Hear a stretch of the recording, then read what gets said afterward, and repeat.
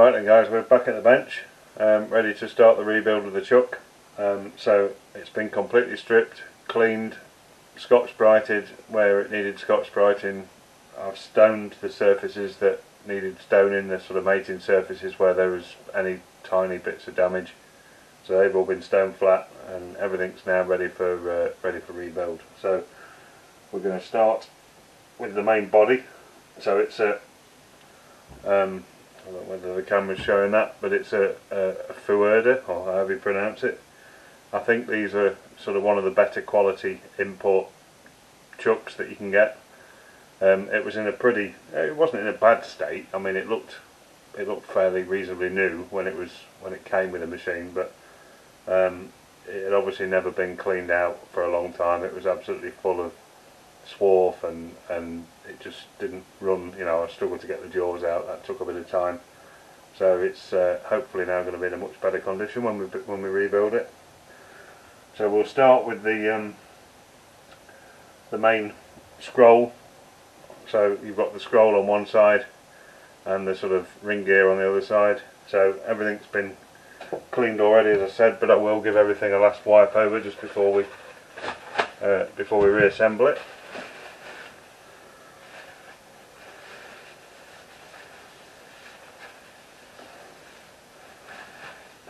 I have wiped the inside of there just now, so I know that's clean. So we're just going to put a drop of oil on here.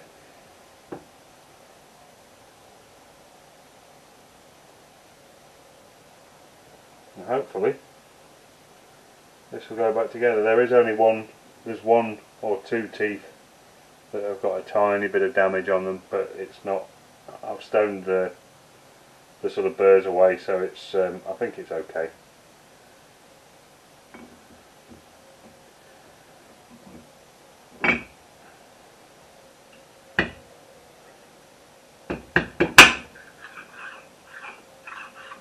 Perfect. And then I think we're going to put some grease onto that now, if I can get into it.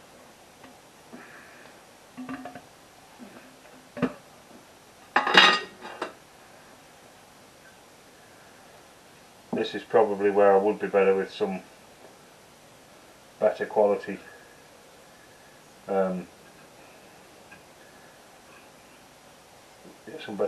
lithium. Well, this is lithium grease, but some of the better quality stuff, but I don't have any, so for now this will do.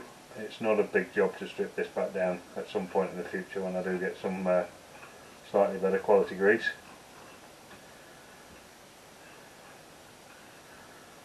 I'm not going to go too mad.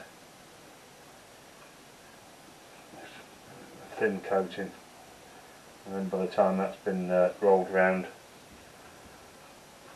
it'll have covered all of the mating parts. So now we'll fit the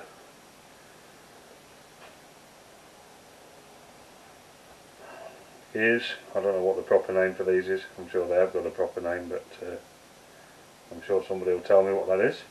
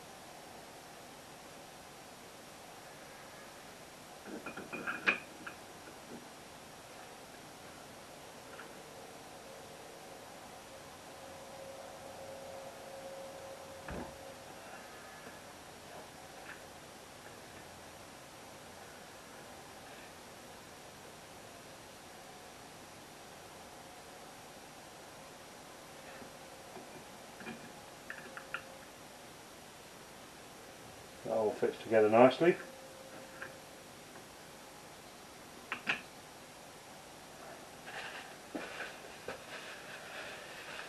So I now need to fit the retaining screws with a shaft to hold those in place. So again, we'll just give those a light grease.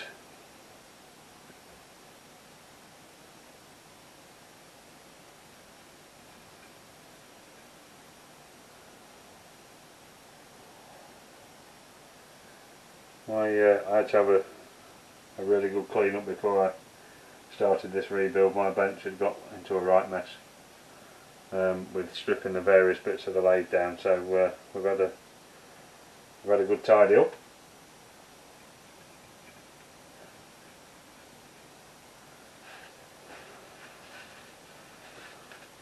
We'll just screw those in now.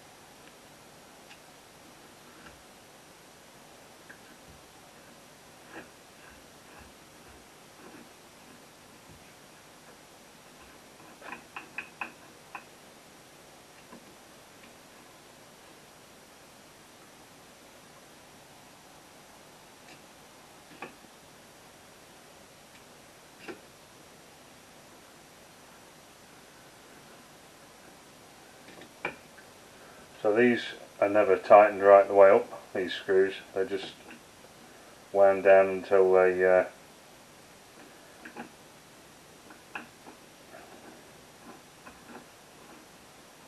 until the pin's fully engaged.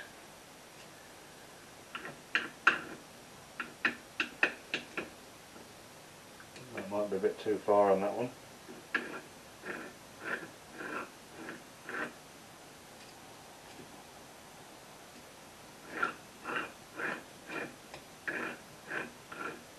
Yep, there we go.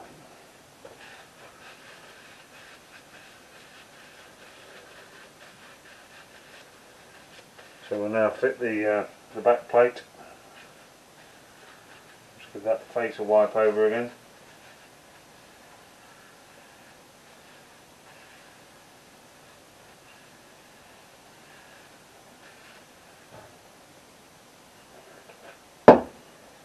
What I'm going to do on here is just give this a very, very thin coat of oil.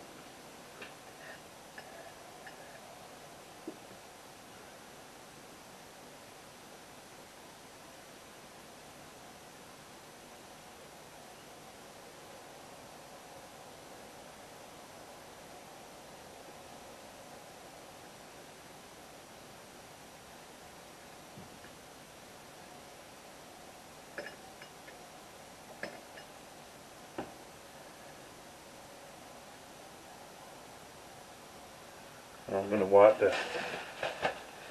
the excess off the mating surface.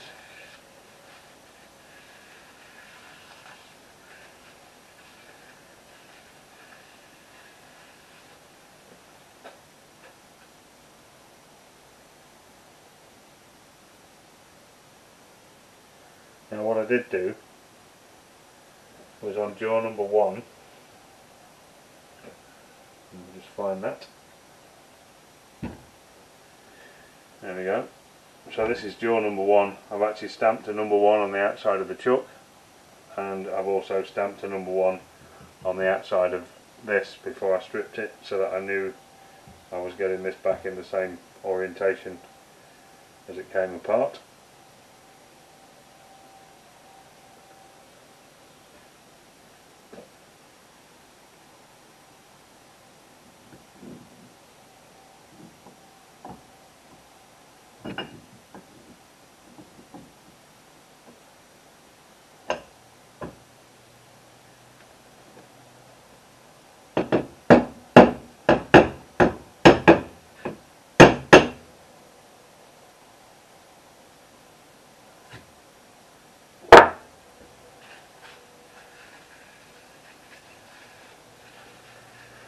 We'll start refitting the screws for that now.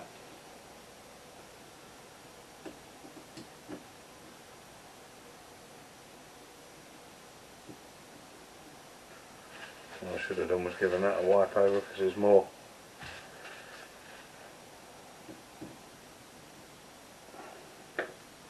swarf falling off the Allen key than I took out of the chuck, I think.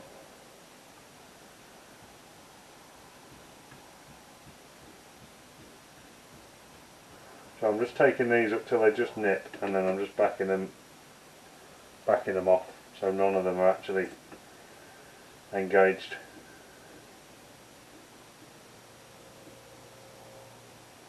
In fact, I'm going to start all of that again, because what I meant to do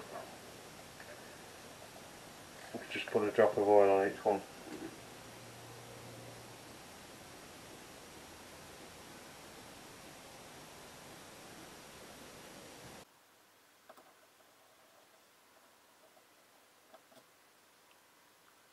Obviously everything's been degreased as part of the cleaning procedure, so tiny drop of oil on each screw as it goes back in.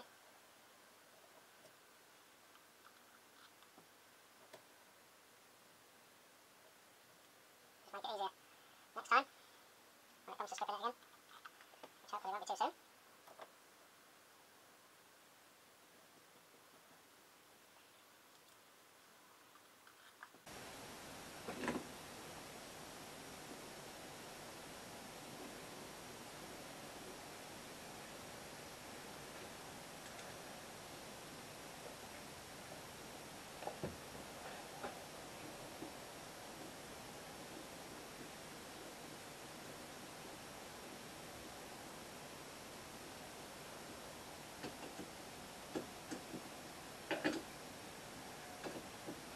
They're all backed off. I'm just going to check the fit, that looks good. So what I'm going to do now is just a tiny nip, sort of equal and opposite, all the way around. Try and keep the pressure going in as evenly as I can.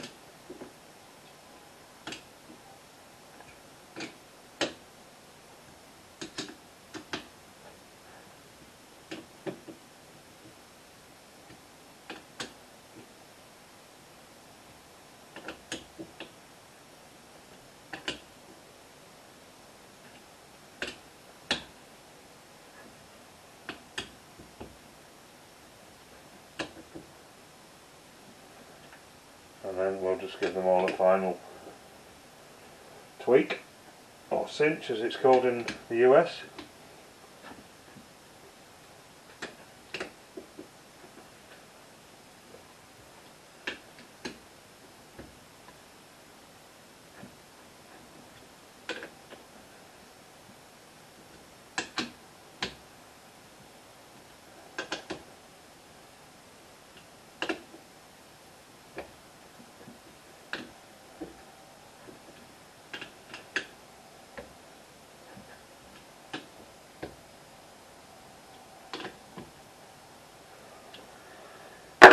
Right, there we go.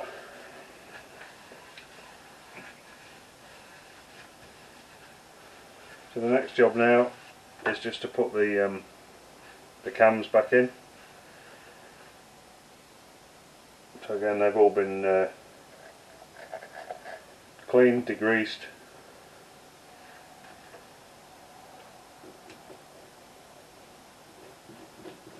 And these have got a marker on. So there's a line on there which should show the right level of engagement. So the mark should be level with the, yeah, it's that one, level with the top face of the chuck, or the back plate, sorry. And then you just put the holding screw in place then to hold that in position.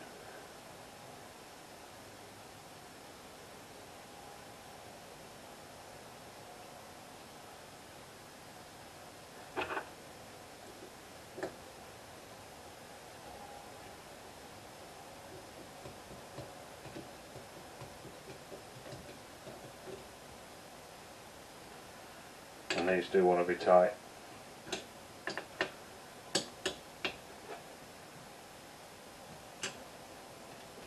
They should, if you've got it right, these should be loose.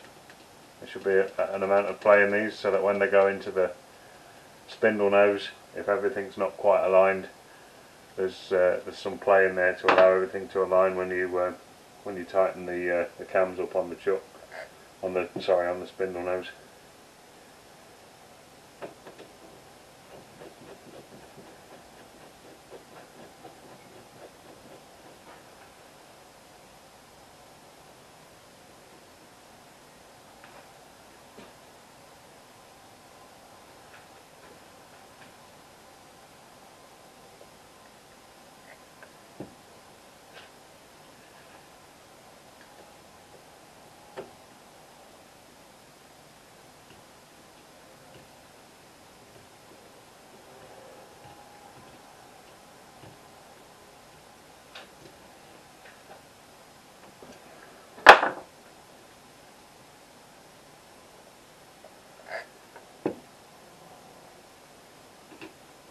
That's one.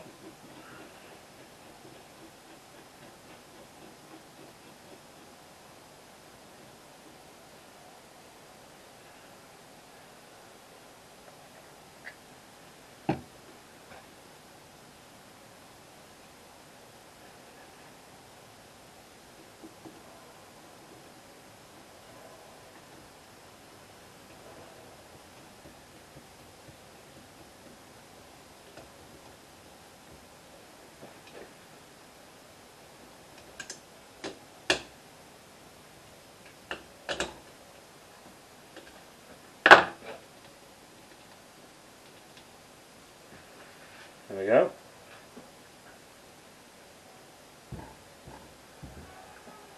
And then finally, there's three cap heads to go in the front.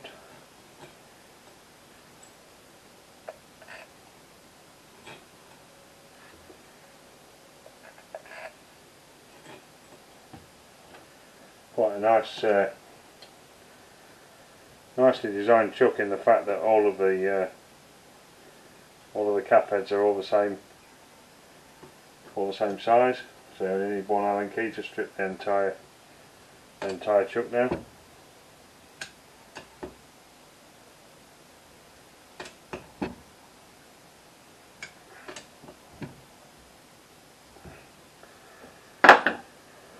Okay. See what that feels like. Completely different to how it felt before. So we'll just put a tiny drop of oil through the oiler.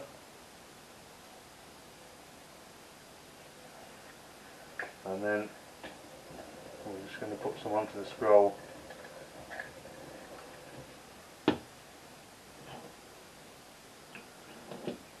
So let's have a look at our jaw numbers.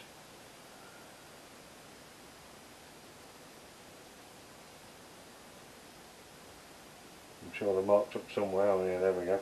So that's jaw 1, which is there. That's jaw 3, and this is jaw 2. So you start with number 1, and there's a million videos on this. So I'll not. In fact, I'm just going to put a tiny. I don't want a lot, because when I first spin this chuck up, it's going to be squirting oil all over the place. So that's got the first one nipped, and then you bring the scroll round till you just see it. Number 2 jaw.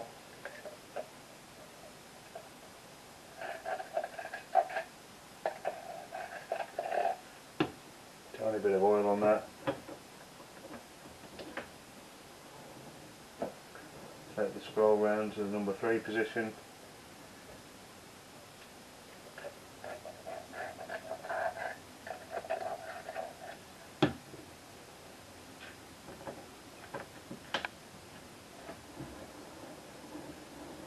Wow, that's completely different to how it was when I stripped it. I'll wind them all the way in. They should meet in the middle if we've got everything correct, which they do. So that's it. That's the That's the chuck rebuilt. Feels very nice now. So I'm just going to give that a final wipe over, and then I'm going to give it a light oil, and then we'll fit that back to the spindle nose. There we are, back at the lathe, guys. Again, you'll see lots of people doing this, but if you're ever taking a chuck off or putting a chuck on, a little bit of wood across your bed just in case you drop it or you drop something. It just protects your bed from any damage and hopefully stops your chuck disappearing into the back of the machine somewhere. So I'm just going to, I've wiped this over already, I'm just going to give it a tiny coat of oil. Won't do it any harm.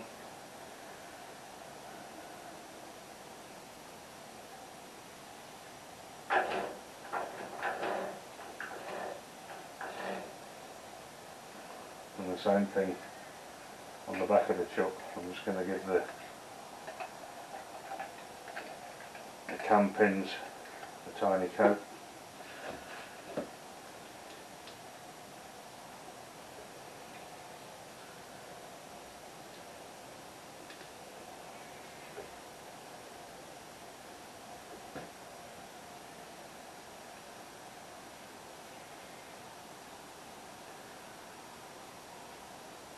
And then what there should be, or what there is, because I know when I took it apart, is there's a mark on the spindle here.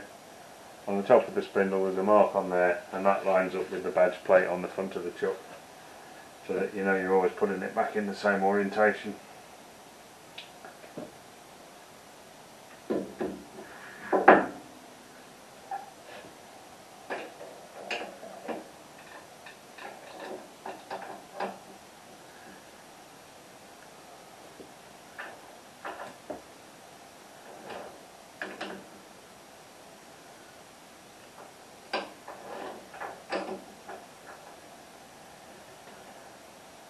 And there's two V's on the cam at the back, and there's a mark on the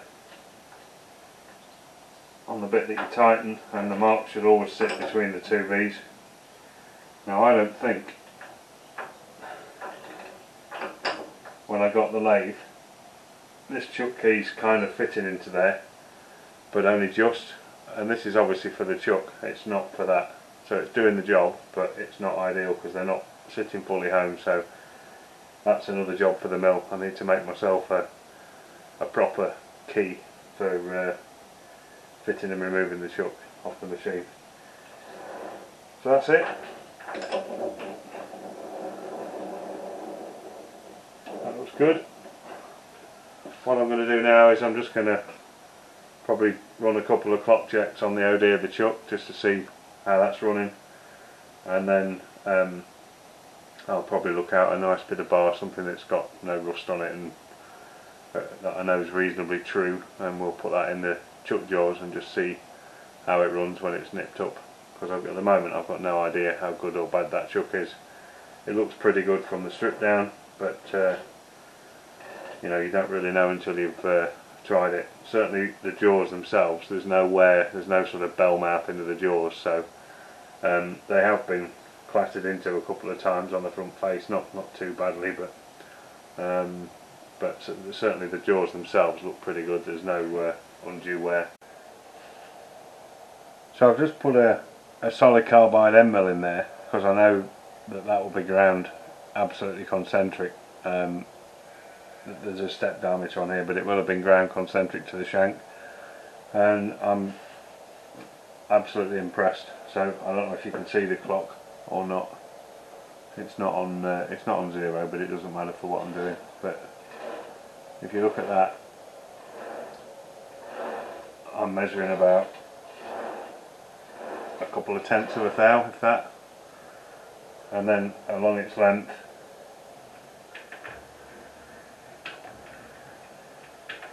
there's just no movement at all. So again, you know, I don't think this has done a lot of work, and also that also shows that the spindle nose is running good as well. I did put a clock on that anyway, so I knew that was good, but the interface with the chuck's obviously good, and the gripping of the jaws is also excellent.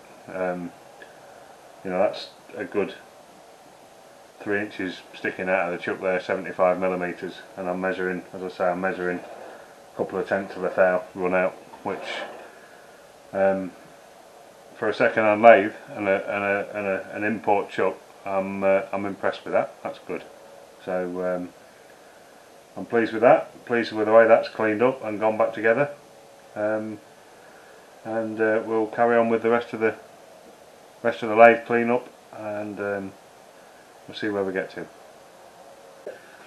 Next job really now then is just all cosmetic, more clean up of the rest of the sort of paintwork and the bottom tray, which I'll do off camera. I'm sure you guys don't want to watch me wiping and cleaning paintwork down. It's not the most exciting of things, and that will probably be the initial, and I mean the initial, strip down of the lathe. So I'm fairly happy with the compound slide, the cross slide.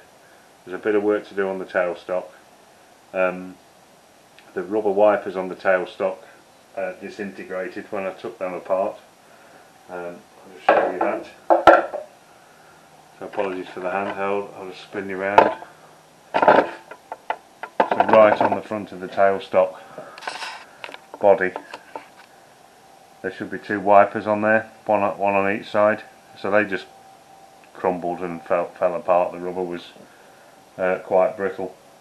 So what I have done is I've ordered some. I measured the thickness of the rubber, and it was about 4.5–5mm thick, best I could measure it.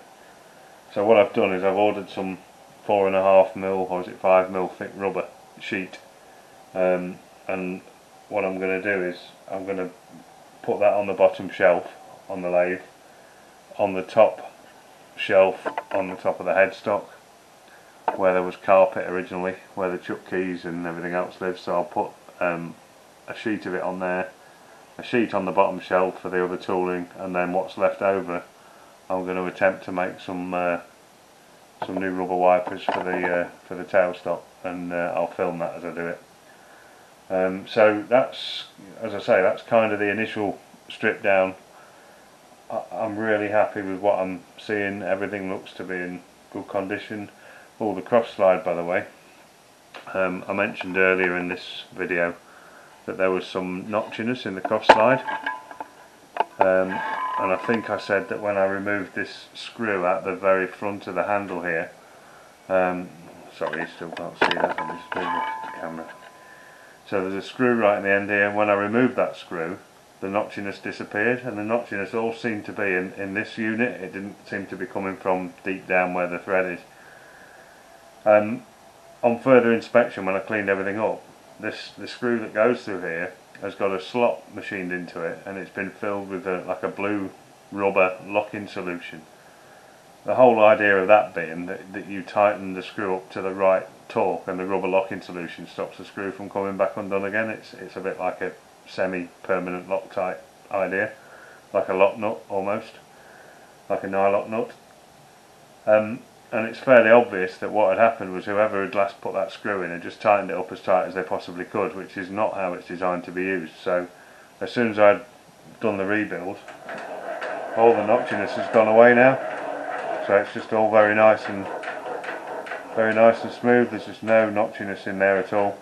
So all it was just the setting of that screw in the end of the handle. So that's good news. So all in all, the only thing that's a bit of an Achilles heel, as I've already described, is the tool post that I need to do something with. Well, not the tool post itself, but the cartridges. One thing I am going to make for the tool post, this arrangement on the top here has just been cobbled together. It's obviously not original stuff. So I'm going to make a new clamp down piece for the centre, so that I'm not always having to try and find a spanner when I need one. But before I do that, I'm going to address the cartridges on the milling machine. So that will be a good meaty project to get into for the mill. So yeah, I think that's just about it. We're almost ready to put this into action and see what it does. I do have some more jobs to do before I start running in anger. I've ordered some oil, and what I'm going to do next is take we're going to whip this head cover off again and I'm going to take all the oil out that's inside the headstock completely. It looks okay, smells okay, but I'm going to clean that whole top end of the headstock out completely, and then I've ordered some fresh oil to put back in, so we'll do that. And I've also ordered some oil for both gearboxes at the bottom. Well, sorry, one's a gearbox, so we'll drain this gearbox and replenish the oil that's in there. And then also on the saddle itself, there's another gearbox. I think I need to do some reading on that. I don't actually know whether the oil that sits in here is anything to do with the gearbox or whether it's just for the oiler. So on here there's a plunger, and if you pull that, it just squirts oil all up into your slideways, onto the saddle and into the cross slide, and there's oil ways machined into the cross slide slides for the oil to sit. What I don't know is if this sump down here is purely to provide this oiler, or whether it's actually also acting as gearbox oil for the shafting and gears that run in here. So I need to do a bit of read up on that, but whatever the case, the oil that I've purchased is the right oil for that particular gearbox, because I've got the manual downloaded, so I've got the right oil. So there's a bit of oil work to do on all of those three bits, and then a bit more cosmetic work, and we're almost in business at that point, minus the tool post cartridges that I need to do something with. So I'm really happy with the lathe, and I'll try and edit this episode together into something that makes some sense, and we'll bring you back on the next episode, whatever that may be. Maybe more on the lathe, or it may be getting into the tool post cartridges on the mill. So thanks for watching, thanks for subscribing, share please with anybody else who you think might be interested in what I'm doing, and we'll see you on the next episode.